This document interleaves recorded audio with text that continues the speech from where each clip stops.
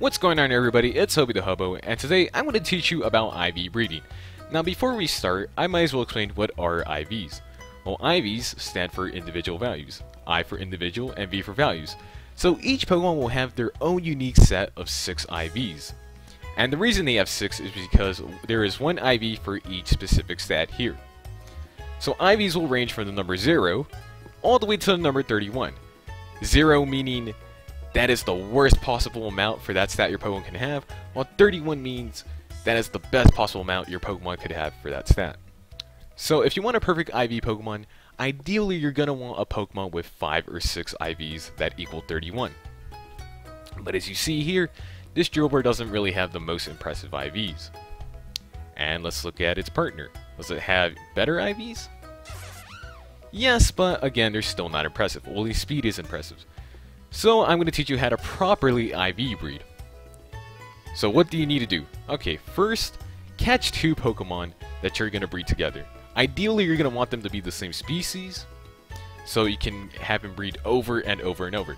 Because the method I like to use, there's going to be a lot of switching and replacing of parents.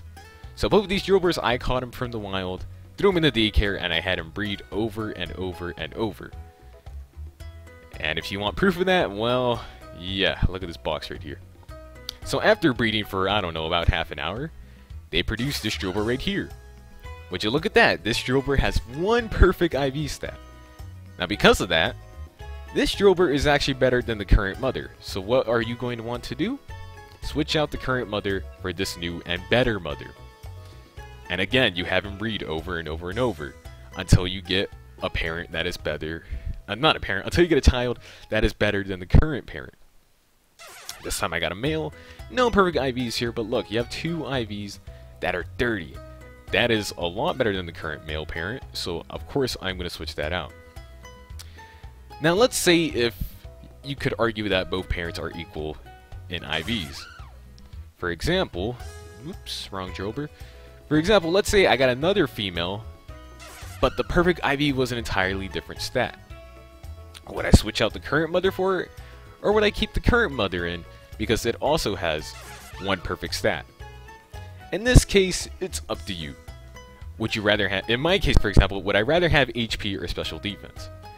I would rather have HP, so I throw away the other Drillbur to the side. But if you would rather have the new stat that has a perfect IV in it, go ahead and replace it. So again, I'm going to have these 2 breed over and over and over. And finally, I got a male that has a perfect IV stat in attack. So of course I'm going to switch this male out because this new male has better stats. So hopefully these 2 Pokemon with 2 unique perfect stats, hopefully they'll produce a Pokemon that has a total of 2 perfect stats. And would you look at it, I did get just that. Perfect IVs in attack and HP. Again, this is better than the current mother, so I'm going to switch out. And then ideally next I would get a male with 2 perfect IVs. I would switch this male out for that male. And then maybe I'd get a female with 3 perfect IVs, switch that female for this female. And the cycle keeps going until you have 5 perfect IVs, or 6 perfect IVs if you're really patient. Now tips for IV breeding. This method does not need the Destiny Knot, but the Destiny Knot does help. Because what the Destiny Knot does is that it will make a combination of already existing IVs with the current parents, meaning your IVs are not going to be entirely random. If you had, let's say, a parent with 1 perfect IV and another parent with a different perfect IV, you're guaranteed, well not guaranteed, but you'll have a much higher chance of making a child that has those 2 perfect IVs combined.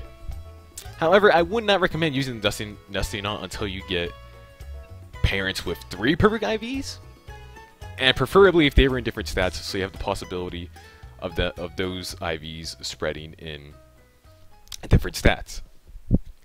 But that's pretty much just my guide to IV breeding. Of course, I'm going to leave a written description in the description if it was confusing to you. Thank you all for watching, and see you all in the next video.